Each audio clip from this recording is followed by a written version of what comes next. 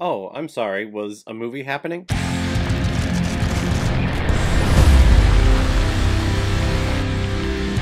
The Myth of the American Sleepover, released in 2010 and is directed by David Robert Mitchell, who has also directed such films like Virgin, Under the Silver Lake, and It Follows. And this film is starring Claire Sloma, Marlon Morton, Amanda Bauer, Brett Jacobson, Nikita Ramsey, and Jade Ramsey. The American Sleepover is about four young people who navigate the suburban wonderland of Metro Detroit looking for love and adventure on the last weekend of summer. That is the plot synopsis that is listed on IMDb for this movie. Thank God it's there, because honestly, I couldn't tell you what this movie was, or who the people are in the movie, or what happens in the movie. Basically, this film examines the real life of adolescence, of an adolescent teenager, a coming-of-age tale, and really just all of the chemicals and all the crap that's moving and turning and shifting in their bodies that makes them do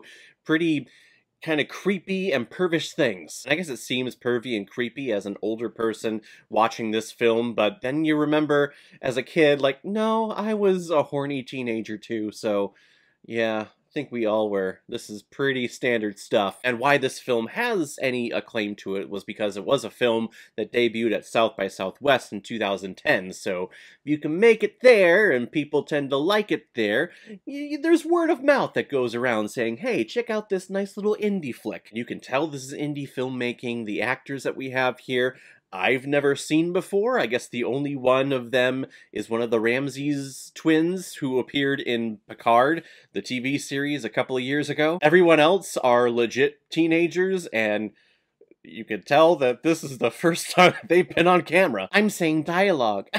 I'm saying dialogue again. Let me start off with the positives of this film. If you are looking for a realistic, naturalistic, slice-of-life look at adolescence and reminding yourself what it's like to be a teenager in middle school, or if you don't have middle school, like 6th grade through 8th grade, if you want to remember what that's like, go ahead and watch this movie. It is a very, very, very accurate portrayal. Kids who are too old to be called kids, but also too young to be called adults. They're just in that in-between area, or as they call them, teens. So they're kind of still doing kiddish stuff, but also trying to venture into more adult things like parties and watching movies with nudie scenes in them, or hiding your Sports Illustrated underneath your mattress so that you can read it late at night by yourself. Also having a boyfriend, but also, you know, being young and curious, making out with someone else's boyfriend, and then dealing with the ramifications of that. It's just, you know, remember all that stuff? I also like the filming locations. I like the atmosphere that we get here because it does feel like a Michigan city. Definitely the suburban side of Detroit, but really all the trees, the overcast, the changes in weather. Yeah, this feels like Michigan to me. I'm on the west side of the state. This was filmed on the east side of the state. And for all of those people not from Michigan, the great thing about living in Michigan is I can do this and tell you, hey, this film was shot here. I live over here. No other state can do that. Well, I guess California can. You just hold up your forearm and just go like, hey, I'm here for now until all the earthquakes makes us go ee. But other than the idea of this film and where it's located, you know, just for me personally, I have nothing positive to say about this film, really, because I don't know what the point of it was. And that's the thing with naturalism. It's there to provide a slice of life, as real as possible look at someone's life and show it to people and show it to audiences, which is all, you know, fine and dandy. But for me, the most important thing is plot and characters. If you give me a story that I can sink my teeth into and characters that I care about, I will care more about your movie. Here, I get none of that. It's teenagers who are casually walking around emotionless on their face, wanting to meet up with a girl so that they can be together forever. until they're not, or it's about another teenager who really wants that adult life and tries to go after, older boys because they get to drink beer, which I don't know how they get to drink beer or how they have access to it, because those older guys are definitely not over 21. It's a lot of scenes that are just awkward, and I get that being a young teenager is very awkward, and you experience all of these awkward occurrences. This entire movie, I've been there before. I know exactly where these characters are coming from, but that's the problem. I've been there before. I don't want to relive it again. Being a teenager sucks. I say to all of my friends who tell me that they're teaching middle schoolers, I'd say, God bless you. Because that's when all the chemicals are going and starting, and people are just raging horny, and you have to deal with that. God bless you. But again, I don't want to relive that. These characters aren't doing anything that makes me get behind them or makes me intrigued by the outcome of their story, by the outcome of this weekend, which is also very frustrating because when you're a teenager and it's the last weekend before the start of the next year of school, yeah, you want to do something fun, and I remember wanting to do something fun too.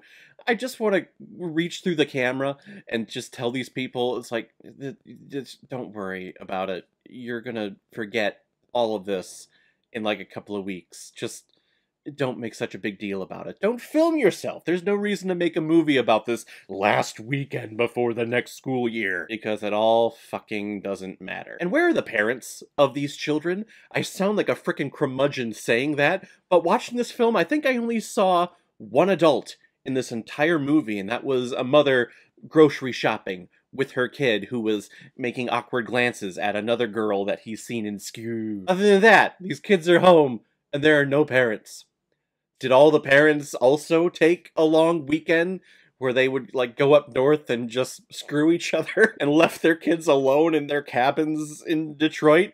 Because teenagers, they're gonna be responsible with that. I was looking for something different than the stereotypical college, young adult, coming-of-age films that we usually get. Comedies like Van Wilder or American Pie. Something different that really portrays realistic adolescence. And I guess, honestly, that is what we get here. I guess I should say be careful what you wish for, because you just might get it.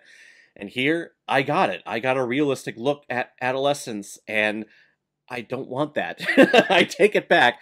I don't want to see that. I hated my teenage years, and I don't want to be reminded about teenage years, because again, being a teenager sucks. I picked this up at a resale shop because, I don't know, the cover looked intriguing, and it was something I'd never heard about before. It had on here, hey, South by Southwest. That's cool, indie filmmaking, and it's $2.88.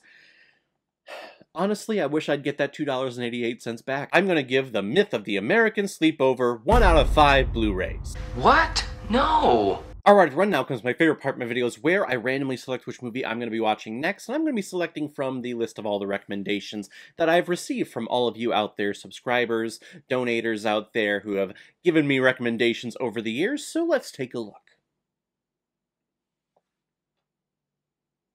Synecdoche, New York.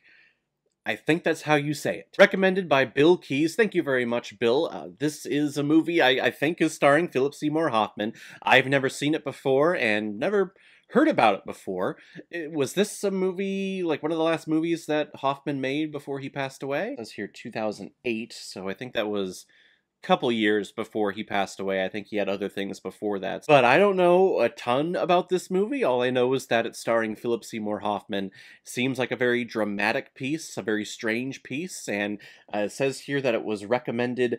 It was a comment left on my Eternal Sunshine of the Spotless Mind review, so I would assume that it may be as weird and quirky and up as that one, so we'll check it out next time. If any of you have recommendations of films that you want me to review on here, you can make a PayPal donation on the main page of my YouTube channel. Any size donation will do. Just attach your movie recommendation with your donation, and if I have access to it, I will watch it, review it, give you a shout out on the channel, and get my review of it published as quickly as I possibly can. So guys, if you've seen The Myth of the American Sleepover, what did you think about it? Or even better yet, What's a favorite sleepover story that you have? Because I'm sure it's going to be more intriguing than the movie that we got here. But whatever you thought, comment below, let me know what you thought about it. And as always, if you like what you see here, if you like my take on movies, then hit the subscribe button and make sure you hit that bell so you know the next time I'm releasing my next movie review. So guys, I will see you next time with my review of Synecdoche, New York, or whatever it's called. But in the meantime, be well, be good to each other, and go watch a movie. Take care, guys.